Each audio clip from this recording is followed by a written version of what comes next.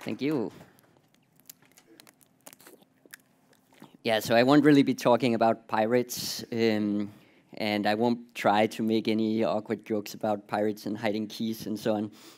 I'm going to do a much more, talk about a much smaller space of this in a way, just around like how do you actually handle authentication with this architecture, and um, and I'm going to talk more about like the architectural part, not so much of what you think about maybe as static sites, because I'm not going to talk about like brochures and so on, but an actual like living projects built with an architecture where all the front end is built out statically and can live directly on a content delivery network. So before I start talking a lot about authentication, I'll just tell you who I am.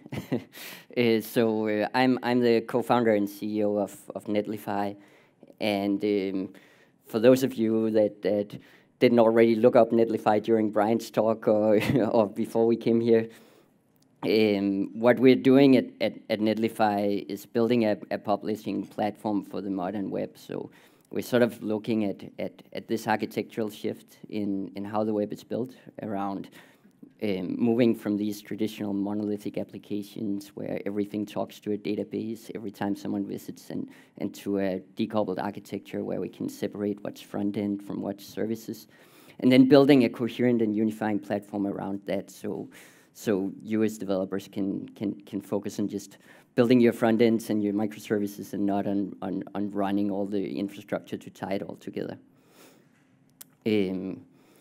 So as I mentioned, what I'm going to talk about today is not really like just traditional static sites in the sense of like you have some folders and you push them somewhere and then people go and view the HTML files in those folders. Brian talked about this evolution of the web and the way we've sort of, in a certain way, returned to a place we came from, but also with a more powerful architecture that we like to talk about of the JAM stack, where JAM stands for JavaScript, APIs, and markup, simply because you come to a place where you decouple the front end and the back end, you ship markup, typically to a content delivery network, and then you run JavaScript as the runtime directly in the browser and talk to all these different APIs and microservices. And that's sort of a different way of thinking about the modern web architecture. This is sort of a summing up of some of the things Brian talked about, right? Where way before the web, we had this traditional client-server model in the world of Unix. That was sort of very simple, right? You ran your client on your local workstation, and then you logged into a Unix server, and there was an open connection, and you sent information back and forth. Then the web happened, and we moved to a different kind of interaction where the browser originally was a very lightweight sort of document reader that would then talk to a web server, that would talk to some application server, that would run a program, that would talk to a database, that would send data back to the application server, that would then stitch together HTML pages on the fly and then send them back to the web server, that would send them back to the browser every time someone visited, which was like a pretty amazing invention at the time, right? Like it enabled us to do a lot of things that the browser couldn't handle otherwise. But it was also like a very complicated system, and it requires, like, as the web evolved and got bigger and more people got on it, it required us to insert all these layers of caching in between and all these different scaling techniques to actually be able to keep up with visitors. It also introduced all these security issues that Brian already mentioned, that since you have a running program, every time there's an interaction, people can do things you didn't think about to that program and end up doing things to your database that you really don't want them to do. Now we're starting to see this shift from this kind of architecture to an architecture where the browser has become way more powerful, right? Like the Chrome team has done a big part of that, but even like starting back with when Opera launched and finally started to make some alternative to Internet Explorer, we've gone from a place where the browser is really just this document viewer to a place where the browser is almost an operating system, right? So what you see now is that on the initial load, the browser will fetch a front end directly from a content delivery network with very low latency. And then instead of talking to like a specific server or a specific like being a client server model, we started having this model where the browser just talks to all these different microservices, where some of them might be some uControl and some of them might be services like Discuss or Facebook comments or whatever. So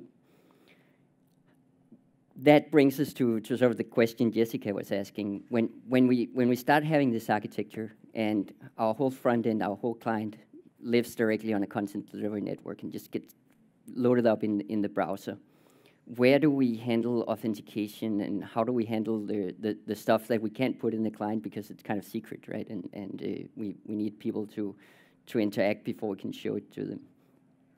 So if we go back to the Unix model, and I'm gonna just speak in very general terms here, right? Like not go into details, but if we look at how it worked way back then with the client server model, it was very simple because it was a stateful protocol, right? So when you wanted to log into a Unix server, you essentially just send a username and a password with a connection request, and the server would look at a file with credentials and see, is this guy someone who should have access to my server? And then if there was the case, open up an authenticated session, and then everything that went on over that session or that socket was sort of like, you could know that person was logged in, and you would keep an in-memory like object to track that user and to keep track of everybody that's on the server right now. So it was the server's responsibility to keep that state, and that made it fairly easy for the client. When we moved to sort of the web method, especially with the very document-oriented browser, there was also a move to HTTP, the Hypertext Transfer Protocol, and the whole idea behind HTTP was Roy Fielding's idea of representational state transfer, or REST, as we come to know it today, right? Where the protocol were no longer stateful, so you never opened a connection to a server that would have to keep track of all the connections that were there and keep track of like who's authenticated right now and what is this connection authenticated with. Instead, every single request was carried its own state and would get its own responses independently. So that changed a lot how we would think about authentication and how we would handle it. And I'm sure how many here have implemented an authentication library for sort of a traditional stack like Rails or PHP or anything like that. Yeah, and you've all seen this typical flow where you have some kind of login page, the user will go to that login page, submit some form with a username and a password to the server then looks up the user in the database and hopefully controls if that user should have any permissions. If the user is authenticated, you typically create a session in that database with an ID and then send back that session ID in a cookie as part of the response. And that was sort of the main stateful functionality of the browser, where now the client would keep track of that cookie and start sending that cookie with every single request that got sent to the server afterwards. The server could then, on every single request, look up that session in the database, check, like, do we actually have a session that corresponds to this cookie? If we do, then check if the permissions is right and everything, and then send back a response that matches this. It delegated this stateful tracking to the client in a way, but at a level where you don't really, at a developer, had a lot of control over it. You basically just got told by the server, now start sending this cookie, and the browser would do that. You didn't have much control of inspecting it and controlling it, and that in itself has led to a bunch of security issues around session hijacks and so on, because if someone else sends a post, puts up a form that submits to your server, the browser will also send the user's cookie with that form request, so then you need to start keeping track of forgery request IDs and so on. But anyway, this was like the typical way that authentication would work. Now, when we move to this new model of no longer having a client and a server, and no longer having this monolithic application that serves every time, that builds every time you visit it, what do we do about authentication, and where does it live, and how do we keep it safe? So before we go into that, let me dive in a little to sort of the more typical single-page app approach, where you're already starting to decouple the front end and the back end. You're saying, okay, we have a front end, maybe made in React or in Ember or something like that. We put it on a CDN, and it mainly talks to one API. Now, whenever we talk to that API, this is sort of the typical pattern, right? Like we send some kind of HTTP request, and we set an authorization header with an access token. And then the API will do some logic. It will typically do exactly the same as our own monolithic app did. It will look at that access token as if it's kind of a session ID, look it up in the database, see if you have permissions, check the token, and send back a response. But that leaves us with the question of how do we get an access token into our client? Like we've loaded this client from the CDN, there's no logic involved. We need to get some kind of access token. We can actually not put this access token in our front-end code, because then everybody has the same access token. And we can't really put any kind of secrets or anything like that in our front-end code, because then they're no longer secret. So how do we actually get an access token that we can use to talk to our API? The standard that emerged after several attempts, that's why it's called OAuth 2. There was a couple of tries, and there could still be more, but right now this is like the best standard that emerged for this kind of flow around getting an access token for an API, right, was OAuth. And the OAuth solution came with a number of different, in the spec, a number of different way of achieving this magical access token. The most straightforward one is maybe the resource owner password credentials that I'll show in a moment. There's an implicit grant way that's very handy because it doesn't require you to keep any secret anywhere, but it's not that supported. And then there's the authorization code flow, which requires you to think about where you keep your secrets, and I'll go into all of these. So the resource owner password is really handy if you control both the API and the client. And what happens with the resource owner password, all of these grant methods is about saying, like, how do I get an access token that represents a specific user? So I don't want like an access token that's mine, that's everybody's access token. I want some user to say, like, I give you right to access this API and do it on my behalf. And the very simplest way is simply to ask that user, hey, give me your username and your password, and I'll send that to the API, and then the API can do that typical dance of looking up the user in the database and checking if the hash password matches, and say, okay, here you go, and send back an access token. And that's actually part of the OAuth 2 standard, and it's very similar to how you would do a form-based grant. You simply send URL encoded the username and the password to the server, and the server will then reply back with an access token if it's valid.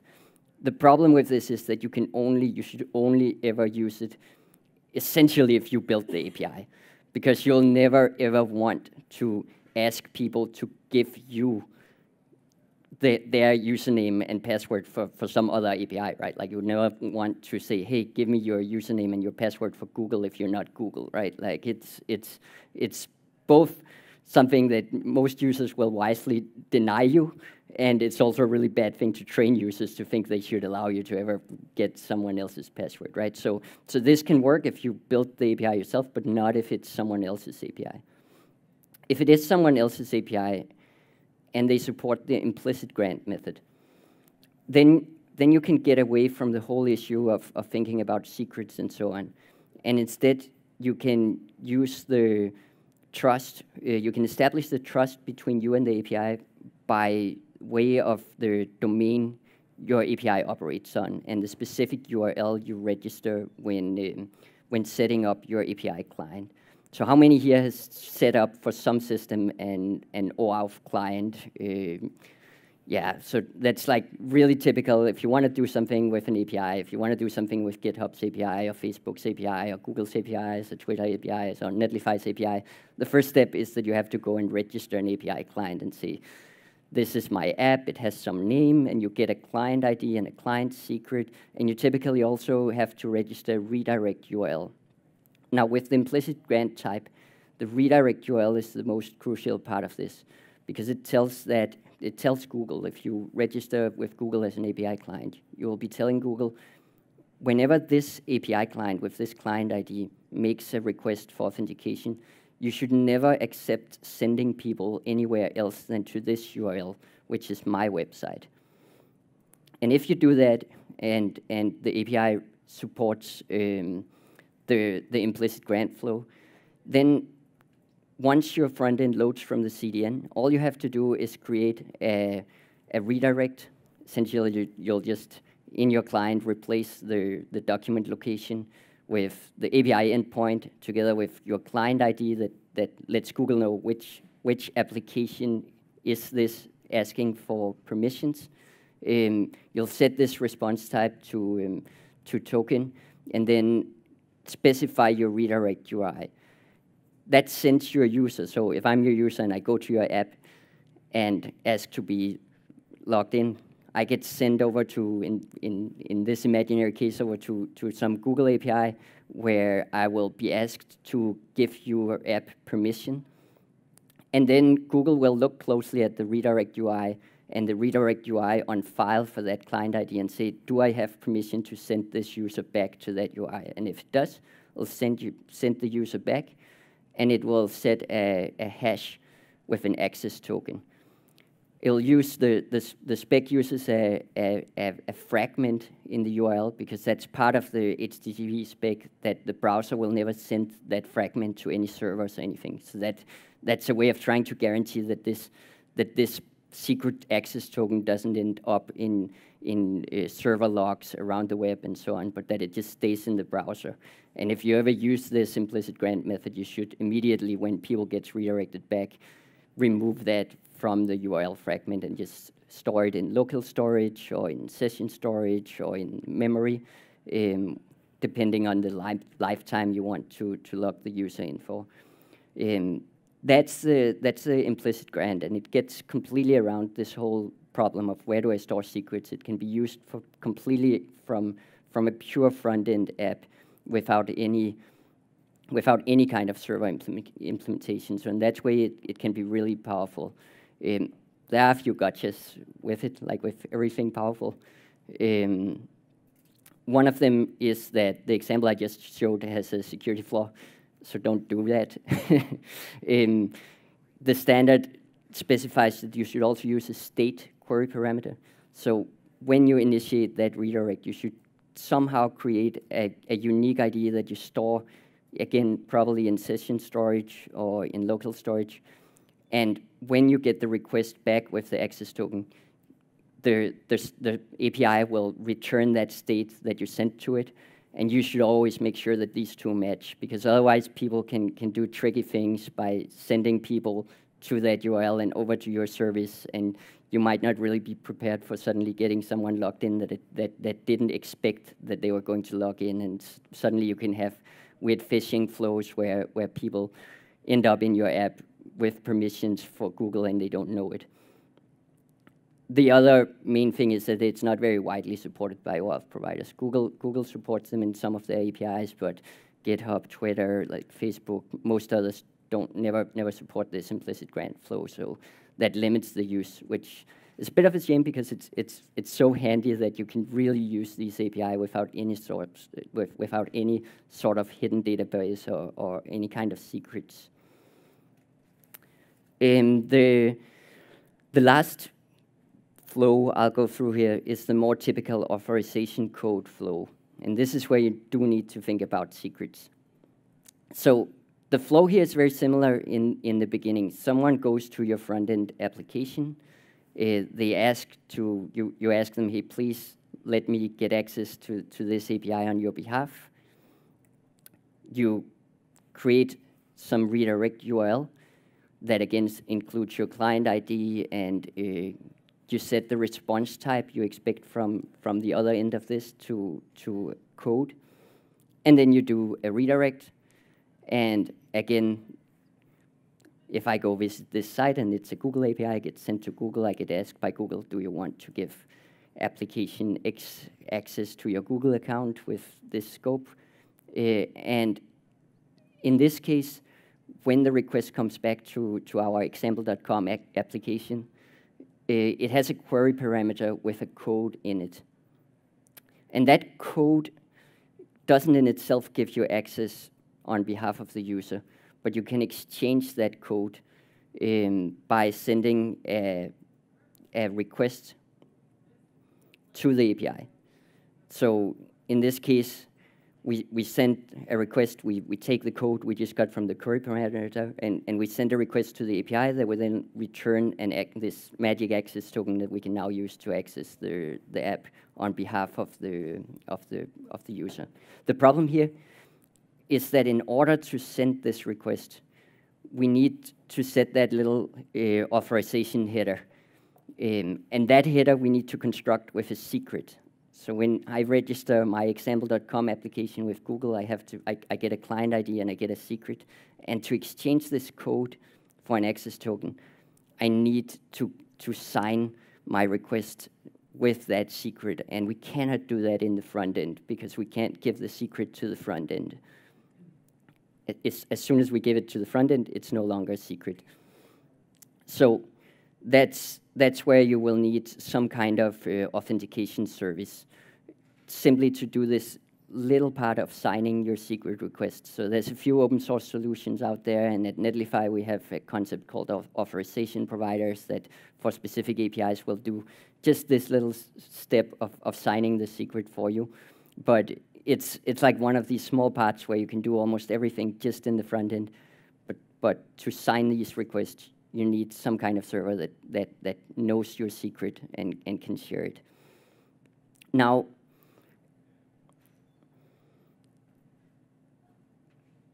with this single page app approach, in the end, as I said, like the final flow ends up reminding us a lot of the typical monolithic app, right? We end up with this magical access token.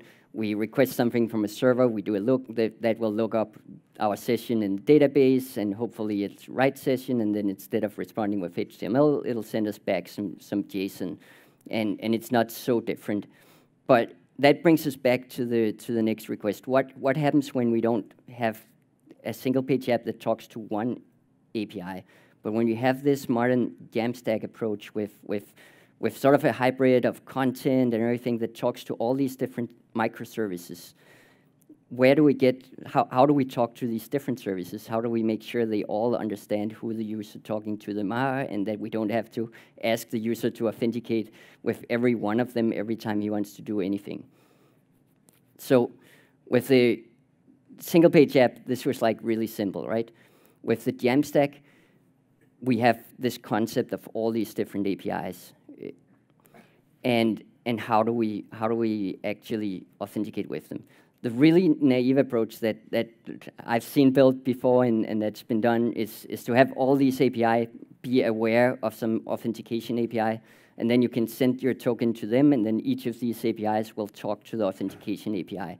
And you end up with a very tight coupling, like all of these APIs need to be aware of each other, and they need to know about this specific authentication service that can return the user information. You end up with this single point of failure where if your authentication service is down, then all your APIs stops working. And it's also not super good for performance. At best, it's similar to having a database that you talk to on every single request, and at worst, it's even worse because of the HTTP overhead and so on. So how do we get away from that? Well, one of the really cool solutions to this is the idea of JWT, so JSON Web Tokens. JSON Web Tokens is a web standard that got published by the people behind Auth0. Auth0 in itself is an authentication API, so it's like one of the pieces of this Jamstack puzzle where it's one of all these APIs that you can talk to. What Auth0 essentially does is issuing these JSON Web Tokens. So what is a JSON Web Token? A JSON Web Token is very unmysteriously just a string. So that might seem boring. It's a string that has 3 different parts. It has a header, it has a payload, and it has a signature. And it's signed with a secret and can be verified. So what that means is that this is like a typical example of a JSON Web Token. The red part here is a header. There's a little dot separating it from that part, which is the payload. And then the last part is a signature. Now, what this means is that if you decode this, if you take it and run each part through a base 64 decoder, you will end up getting something like this, where the header becomes a little JSON object that specify an algorithm and a type, where the payload becomes a JSON object that can actually have any set of key value pairs in it. It's just a JSON object.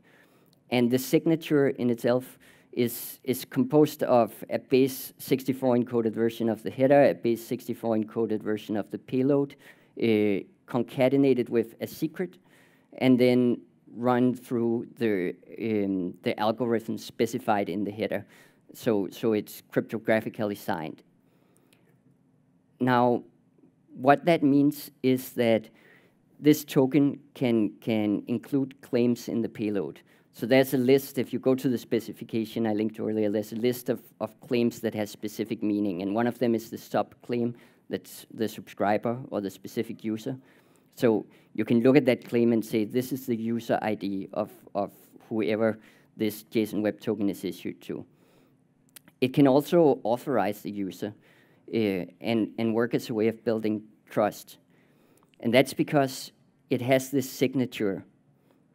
So if you have the same secret, if you know the secret that the service that issues the JSON Web Token used, whether it's Auth0 or whether it's an open source authentication API or your own system, if you know the same secret in an API and you get a JSON Web Token, you can use that secret to verify that the signature really matches the header and the payload.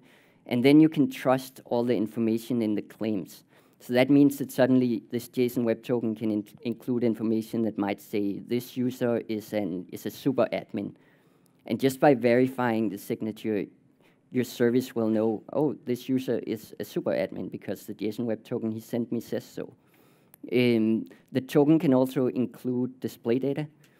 So for example, if you have a little API for generating orders in an e-commerce and you send it a request that has a signed JSON Web Token that it understands, maybe that JSON Web Token has a full name in the JSON payload. And now that little microservice can create a new order and then send an invoice to the user that includes the full name. And it can know that this is really the full name of the user you just sent. So what these little strings mean, and it seems like a little detail that we just like, instead of returning some generic access token from our OAuth flow, suddenly we can return one of these JSON Web Tokens, and we can use them to get around this dependency on some kind of authentication service that all our APIs need to know about. And instead, we can move to a model where we talk to some authentication API that can issue these JSON Web Tokens. And then as long as all these small microservices we otherwise talk to understands JSON Web Token as a concept and knows the secret that we use to generate the token with, they can all just trust that the information in that token identifies the user, that it identifies what permission the user has, and work with that. So that means that we go from a model we had before that depended on a database to a model here where we just send a request with a JSON Web Token. The API will just verify the signature and the claims. It doesn't need to talk to any database or anything. It's completely stateless. And it will send back some JSON that matches the permissions the user has and the ID the user has and any display data about the user. So that's all really nice, except when we don't have any way to tell these APIs we're talking to our secret, and when they don't know about JSON Web Tokens, and they're not our APIs, so we can't just go and fix it. What do we do then? So this is where we start having a concept of API gateways. And there's a couple of Kong is a super interesting open source API gateway made by the team behind Mashape, built with Nginx. At Netlify, we have a super micro API gateway called Gotiator, written in Go. It's open source, and it's just very simple mini API gateway. And AWS recently launched their API gateway, and it's starting to become a pretty common service from a lot of providers.